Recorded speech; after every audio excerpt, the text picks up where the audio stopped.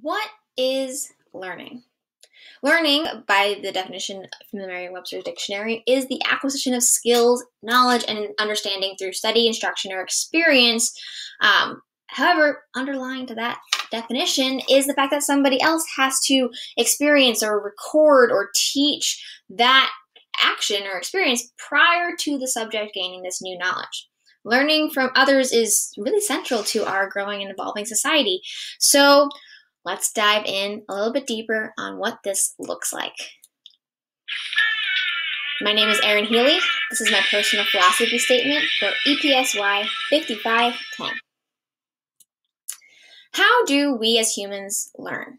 Well, to quote one of my favorite holiday movies, Love is All Around Me, in this case, learning is all around everybody. There are so many different theories of how people learn, if it's instinctive action as a result of nature, or if it's a result of behaviors brought on through nurturing. Are our environments and personal backgrounds conditioning us to act in distinctive ways?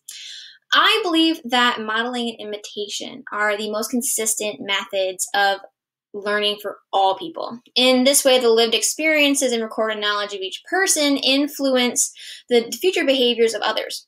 In my personal background as a high school English teacher, I recognize the importance of this social form of learning and work to enhance collaboration and communication skills in all of my classes as kind of the central theme of my practice. My students are learning from me and from their peers, as well as the authors and the texts that we are studying, and all of the experiences and engagement that they're brought in through, especially in distance learning, through videos and Skypes and Zoom calls with others and branching outside of their community. Their minds are soaking up every interaction, every single sentence, each fluctuation in body language, obviously a lot easier when we didn't have to wear masks, and they're acting in ways that reflect this social dynamic. I believe that the social learning theory is the best theory to describe this type of learning that I have seen as the most common and most effective method in all of my classes. So the social learning or social cognitive learning theory relies on a couple basic assumptions. So first, it is that people can learn by observing others' behavior and the consequences that result. Growing up, I watched my parents work 4 different jobs between them, and that was to work to put a roof over our heads, food on our plates, and hopefully, send us off to college, but while still paying off their thousands of dollars of higher education loans. I saw that the work ethic that resulted from that passion and necessity, obviously, and I learned how to take careful risks and really prioritize effectively, how to persist and persevere through most challenges, and how important that field of education was to everybody's future successes. Now, as a teacher, I can see my students observing me, and I'm really working to try and portray a certain image to them through my behavior and interactions, in addition to teaching my content area. It's equally important to me to demonstrate the power of respect and humility while making sure they never ever leave my class using personal pronouns in a formal essay. The darker side of this, of course, can be seen in Albert Bandura and Richard Walter's study of aggression in adolescent boys from advantaged homes. In this case study, they were not allowed to act out in the home, but they were expected to be tough in school. They'd watch their parents aggressively take their side in school disagreements, and the successful result, for the boys in any case, of that aggression. This cycle of hostility would continue outside of the home because the influence of their parents' public modeling was honestly more stronger than any potential consequence from the boys' aggression. Media, including movies and video games, can have a similar impact of this modeling. Bender reported in a 1986 interview that, quote, "The sight of superheroes on the screen, killing indiscriminately and with great satisfaction, provides sanctions for others to model such actions. Our images of reality are warped," end quote. Understanding this power of our influence and imitation needs to permeate every aspect of our lives, especially as educators, but will we always see the direct results of this modeling? That's where the second tenet of social learning theory comes into play.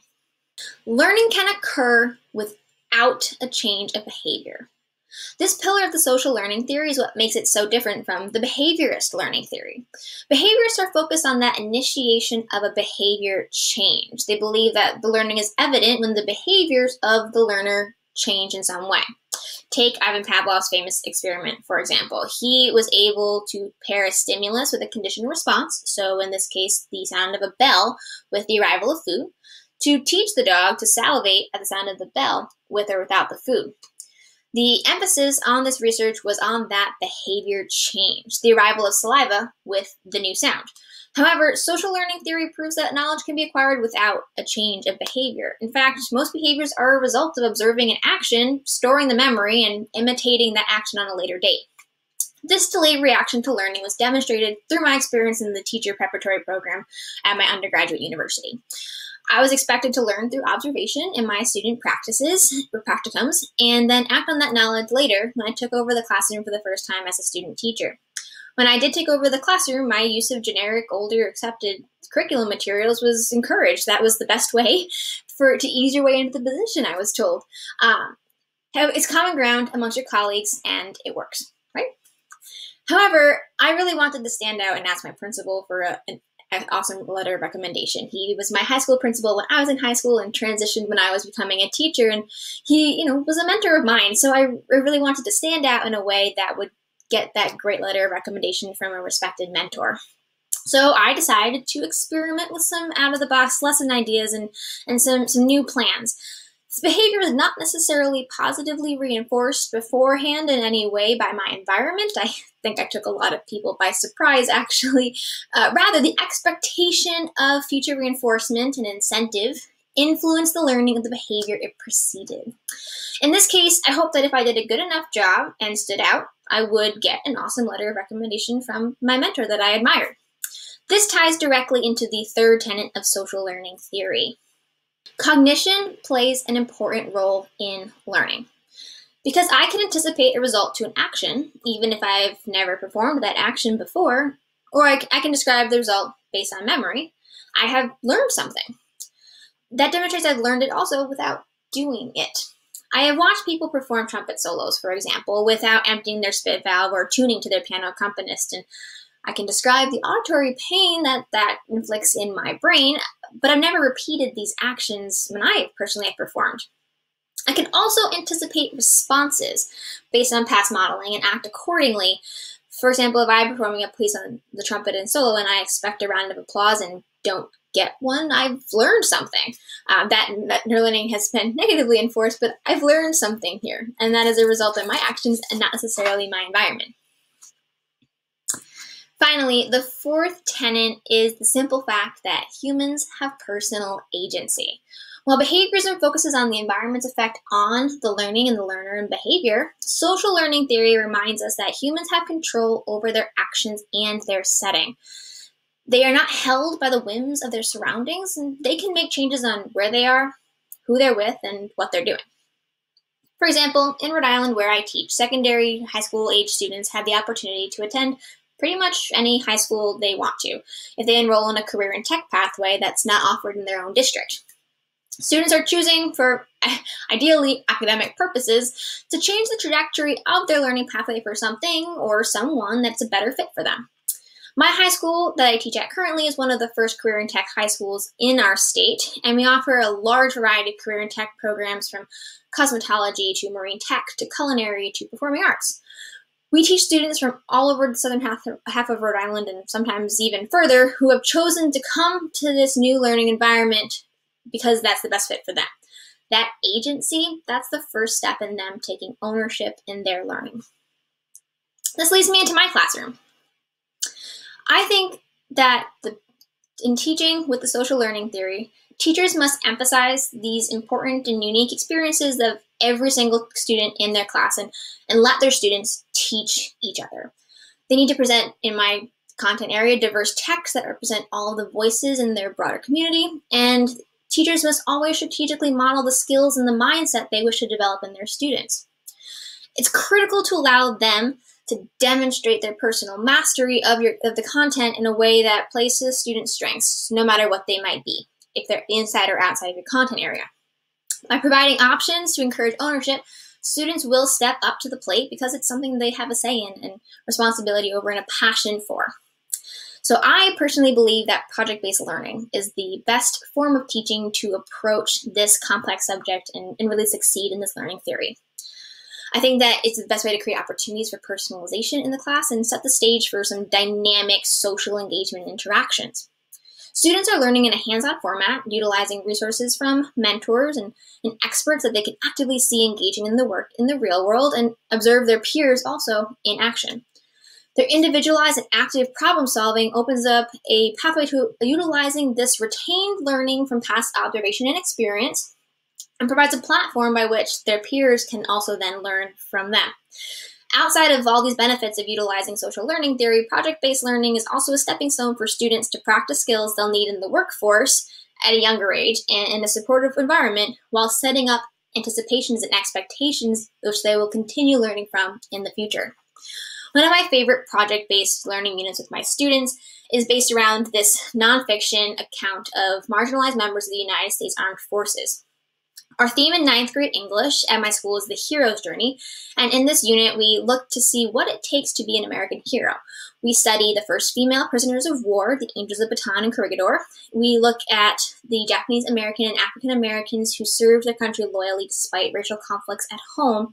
And we also study the Navajo Native Americans who created a code by which America really won the war, but were not able to be recognized for their service for decades after the war. After reading the informational text, we examine how people are memorialized in our culture and in our history, and we look at different tributes to people who have been heroes in our society. We read excerpts of the novel Code Talkers by Joseph Bruchac to see how individuals can collect memories and turn them into narratives to share and boost and elevate these stories on a public platform. We also peruse online museum collections of the photography of Susimo Itu and has photo collection of World War II. The students are then tasked with creating some sort of memorial to one individual in any of these 4 communities we studied. They perform independent research, or they can work with a partner, and they create some sort of product or a model of the product, I'll show that in a bit, that they are of their representation of their memorial. So in this case, this drawing is of a student who wanted to create a sculpture of a plane to celebrate the Tuskegee Airmen, and then he was going to put that sculpture of a plane, which he actually created in clay in our art room in the kiln, and he had that as his demonstration, and he was going to put that sculpture on the airbase. The students then get to work with these projects and invite local veteran organizations to the school and host a luncheon. Their students who have chosen, on the left you can see the food option, they can prepare food as that memorial and that representation and share it with our local heroes and hear the stories of our local servicemen while also sharing their own learnings. This is always a highlight of the year, and students are really able to put their learning into action. This project showcases the students' strengths that are outside of the traditional English language arts and writing, and it also allows them to teach each other about their independent research. Honor and respect are modeled at all times and demonstrated in this event. And also, they're studying really high academic content on their own, which is, again, promoting that self-direction and that ownership that's so critical to social learning. Now, I would love to assess this assignment on my preferred form of assessment, which is student-centric standard-based grading. But however, my department uses specific standardized rubrics for all of our formal assessments, and we call them portfolio-worthy essays. However, our foreign language department at Cheraho has adapted these rubrics to start exploring more student-centric, reflective performance rubrics. And one of my colleagues kind of to let me take some of the aspects of these rubrics and incorporate more informal check-ins in my own class, which I will get into. These mastery rubrics allow for students to improve over time in certain skills and tracks their progress over several assessments. I actually taught this on the Summit platform for learning at my first job at a charter school, and I thought that the idea of seeing progress in action was incredibly valuable for these students.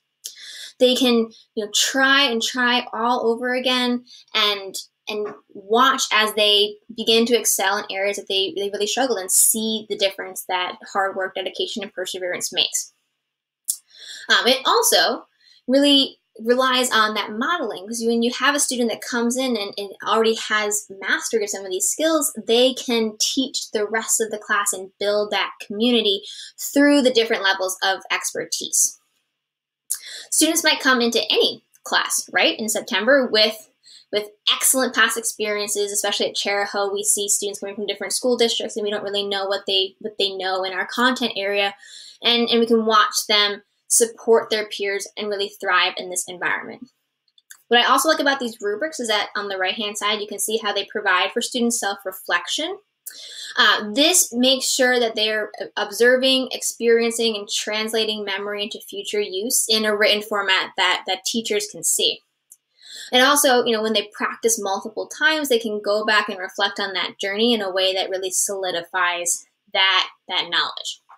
So how I incorporate this in kind of an informal way is through qualitative data assessments and check-ins in some of my longer projects that work towards that final product that has to be reviewed by my department rubrics.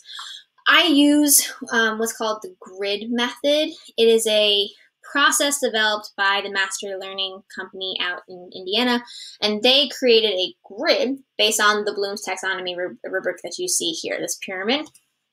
Essentially, it scaffolds the learning as it levels up the Bloom's taxonomy, and it challenges students to have an option to go above and beyond in your subject area. So you can see this is my mastery grid for my Odyssey narrative piece.